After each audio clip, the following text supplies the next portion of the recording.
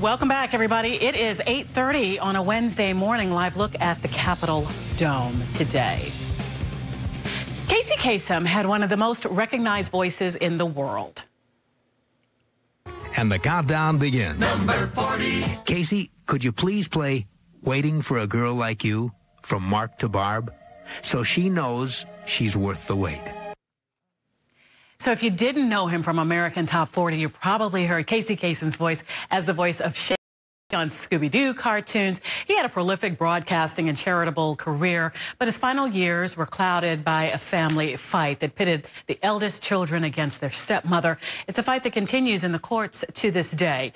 Kerri Kasem is the daughter of Casey Kasem, and she's in town to MC an event for Youth for Human Rights. She is also lobbying states to adopt laws to prevent family estrangement, among other things. And good morning. We're so happy you're with us today. Thank you for having me. Yes. Listening to that, it takes me right back to, you know, my youth and being a young adult and enjoying your father for many years. Thank you. For many years. Did you ever think, let's just jump right in, that you would ever become this advocate for against elder abuse and estrangement? Never. I didn't. I never thought. I mean, I'm a syndicated radio host. I'm a talk radio host. I was doing TV and hosting and thinking that's where my life was going. And, you know, all of a sudden I can't see my dad. And I start getting letters and emails and social media. People are saying, this is happening to me too.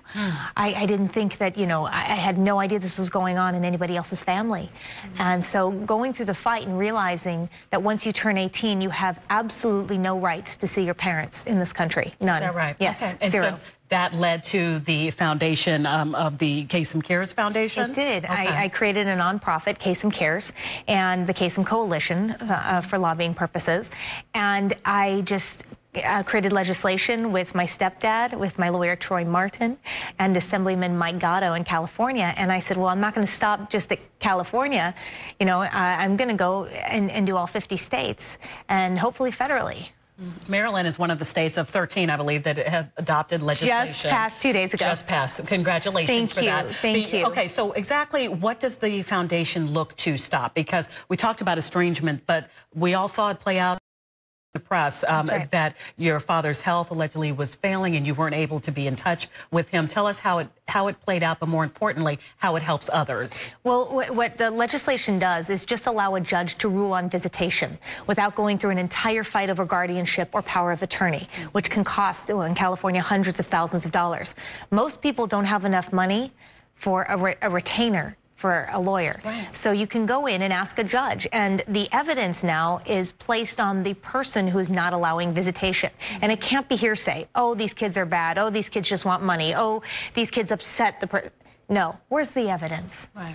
And so that's it. It's that. It's also if someone dies, where they're buried. If the parent is sick and they're in the hospital, then the caretaker must tell the family. Well, so with your personal story and your stepmother, Jean, your personal story is you were not involved in any decisions like that with your father. Is that where you found yourself? Oh, well, we were completely blocked. And it wasn't just us kids. It was all of his friends, all of his family members, his brother. Nobody could get through. His phone was given away. His staff was fired. He was not allowed. His driver was not allowed to take him anymore because he couldn't drive, so he had somebody helping him.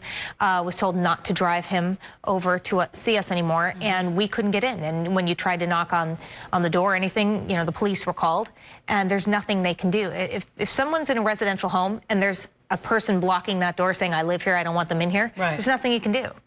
Nothing. Kerri, what happened in the end? Were you able to see your father before he passed? I won an impossible fight. I won a fight that every single person, including my own lawyers, told me I would never win. I won guardianship over my father. His human rights were violated, and this is why I work so hard with Youth for Human Rights. Just a pamphlet. Anybody can call or go on to youthforhumanrights.org and for free, absolutely. I'm not paid. Get a booklet, all 30 human rights, and just know your human rights. Because if you know your human rights, you can change the world. I truly believe that.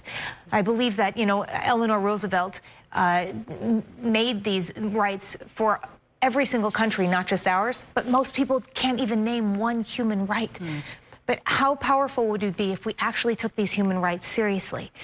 We said it briefly, you're still in a legal battle, that legal battle, from what I read, more so over trust. So let me ask you, what did you say, what do you say to the critics who say, oh, they just want his money? You know, we've never asked for money. For 5 years, she went after ours. My dad left us a trust. She came after that trust. She went after that trust before he died. She's the one after money. We want her in jail. They wouldn't prosecute her, so we're going civilly. And it's, you know, so it continues. It continues. We have a wrongful death suit, and hopefully it will. We will be going to trial very soon. There's not one person that has not come out who was one of my dad's friends, a family member, who hasn't come out and said, "We support you. We will be there. Here's my testimony." And it's overwhelming. There's so much evidence and so many people who've come forward that we don't even have to take the stand. We just let them talk. We let them talk about the abuse. We have to let you go, Kerri, but for those who are watching and they say, you know, not to this magnitude, not these national headlines, but we're in this as well, how can they get in touch? What should they do? I have a hotline. It's kasemcares.org. So if you are unable to see your parent, if you're being blocked, please call us. We have legislation in certain states, but we also have the Bill of Rights. It's a bill that can allow you to see your parents if they're in a hospital or in a nursing home. So please go to kasemcares.org and we can help. Things you never thought you would be involved with or think about it until you get to that point. Sorry that we met you this way. Thank you for being in Washington. Thank you so much. Summit. Kerri Kasem is the founder of Kasem Cares Foundation. Thank you. Thank you. Okay. Tucker over.